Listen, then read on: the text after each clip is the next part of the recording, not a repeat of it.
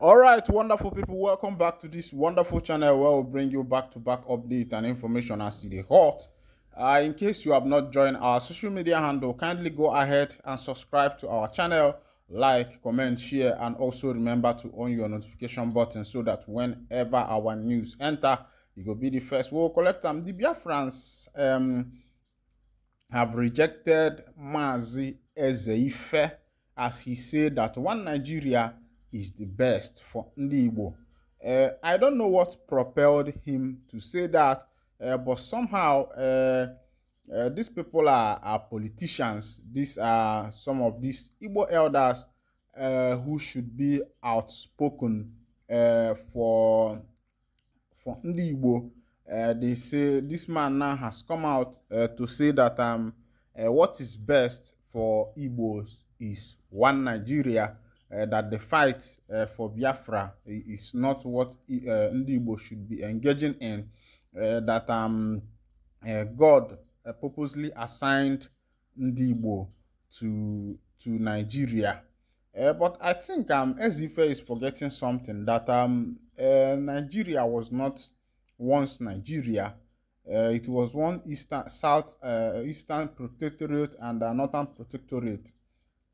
And he forgot that there was a time the Yorubas was there by themselves, even before the colonization, that the Yorubas were there by themselves, the Igbos were there by themselves, the Hausas were there by themselves, the Hausa Fulanis were also there by themselves before Lord Dugard came, I think around 1940 or something like that, and did what he called amalgamation. That's just to bring the three protectorates together that made them to become one Nigeria. Many people protested during that time. If you know the history, you will find out that when the colonial master came, he started calling upon these three regions, these three different people to come together, to come and have a meeting.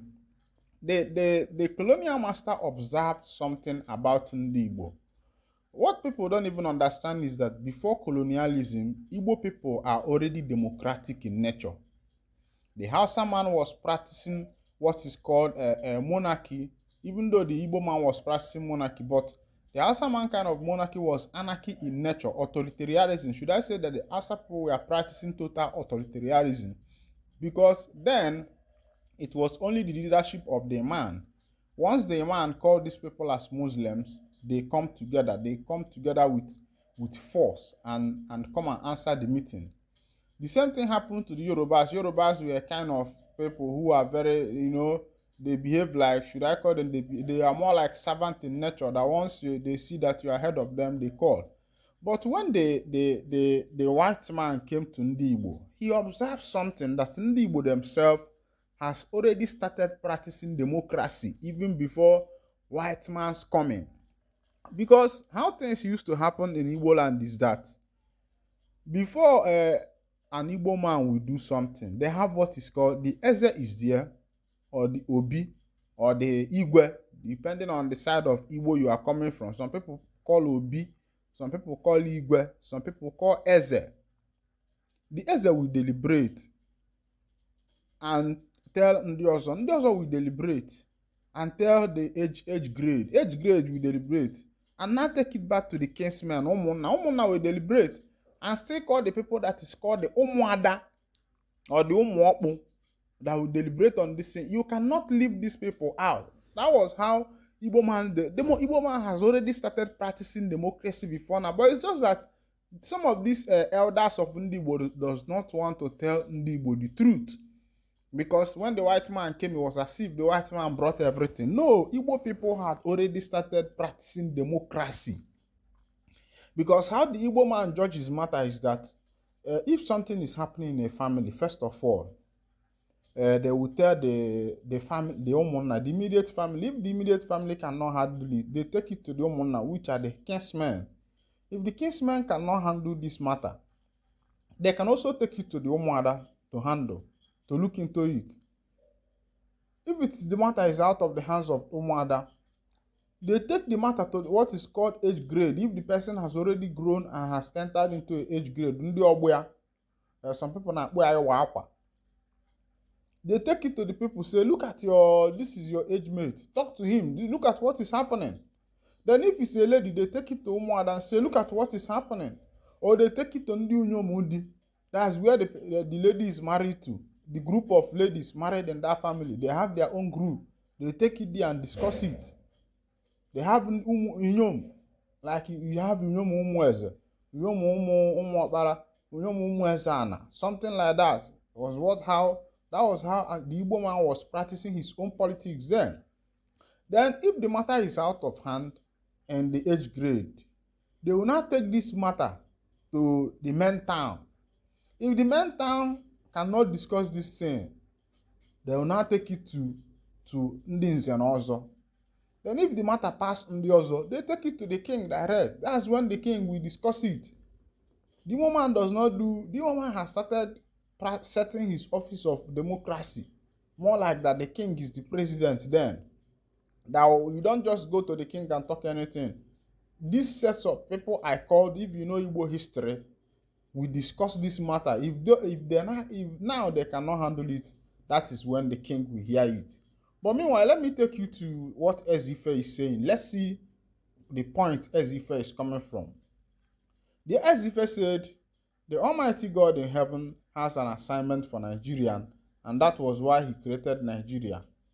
The assignment is that Nigeria should grow into a superpower amongst nations and rise the respect and dignity of all blacks on the earth. No country in the world is as blessed as Nigeria. Look at our climate.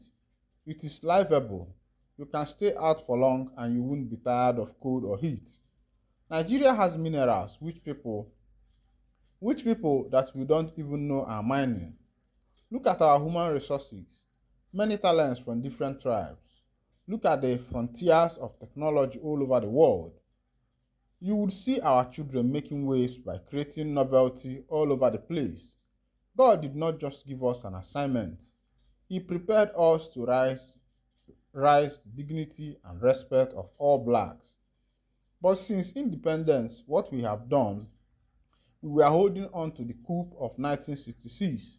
The present generation of people sold off to America is now saying Black Lives Matter. For me, it is a big shame that we can even be saying Black Lives Matter. Which lives should matter if not the blacks? Today, it is known that the black man is not inferior in physical prowess, power, gifts, intellectual gifts, or emotions. The black man is not inferior to any human variation in this world. It is a pity and people are losing hope. There is too much poverty in this part of the world. I think we should begin to rethink ourselves. We should go back to the drawing board. Let's start to think about how to make Africa shine. Look at what is happening. The United Nations is there and Russia is killing people in Ukraine. Nobody cares how many people are dying. Africans were so negative even when they were killing Muammar Gaddafi. We didn't know it was meant to mark us, not to realize what we have. That is an eye-opener for all of us. We know we have messed up, so let's go back to the beginning. Let's get back to our values and religion. Somehow, the military which ruled Nigeria for so many decades after the coup of 1966 actually ruined Nigeria.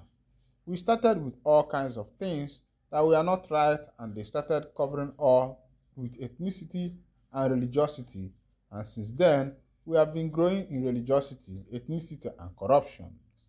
Even the government, mosque, church, and world itself are corrupt. At independence, we were equal to Malaysia, South Korea, Brazil, etc.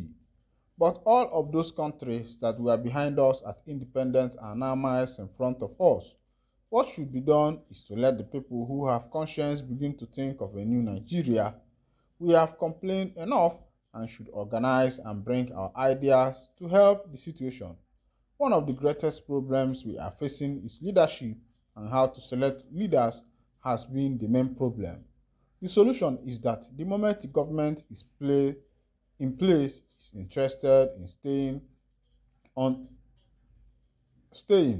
it cannot allow free and fair election. Democracy is said to be the government of the people, by the people, and for the people. And by the people means the people choose their leaders. Now, do they choose their leaders? I think there should be a revolution, especially in Africa, whereby we will begin to organize Africa as it is one country. We should remove the control of an individual country's electoral process. If the African Union or the Economic Community of West Africa states can set up a fair, well-measured and dissected electoral body, and must be seen to be clearly indifferent to people's ambition and conduct elections in a clean manner. They are outside the country and do not belong to any political party. They are an external force to conduct, supervise, and do everything about the election in such a way that the government in power and the opposition have no hand in influencing the outcome of the election. In fact, the United Nations should have done that, creating a body of help. If you leave the election to individual countries and their governments, you will see failure. The meritocracy used in China is what we should also use, whereby if we as a people vote and our votes count, and the people who choose are in power, we will have no reason to blame anybody. We can deal with them if they mess up and drop them in the next election, or even while they are still in office. We need a revolution, a basic and fundamental change. We have succeeded in surviving without development. I don't know in what area we have succeeded. We are making progress backward, taking giant steps backward. At independence, my group and I saw Nigeria exploding in economic development, and we contributed to it. In the past, people had interest in promoting development, unlike today, though there were still a few who believe in the idea. We will go back to the old days and try to absorb the current generation into the ancient values of our people and not into taking drugs or engaging in cultism. We cannot ignore them because they are the leaders of tomorrow. Nigeria has the best opportunity and we want development. We want to make the black man proud. We are the largest black group on earth and we are given everything we need to shine. So let's choose a way to shine. I really don't want the comment in any way or the current government, but there is now an agreement on restructuring. Formerly, some parts of the North were against it because they misunderstood points. They thought that restructuring begins and ends with resource control and that it means that money generated from crude oil will stay with the crude-bearing states. Now, restructuring has more to do with growth and development than withholding oil money from other states. We can now use whatever we have to develop every part of Nigeria. The money generated from oil, gold, and others will go everywhere so that we can say that if you are producing any mineral resources, they are federally controlled and the owner of the land will be entitled to a certain percentage while the rest of the proceeds will be shared as agreed so that every part of the country will take advantage of whatever that is coming out. My people, when I don't see as it happen, this one is coming from Mazi Ezihe. But I think he is missing something. But meanwhile, I'll wind down the curtain here. And if this is actually your first time of joining us on this wonderful channel, kindly go ahead and subscribe, like, comment, and share. Thank you for listening. God bless you.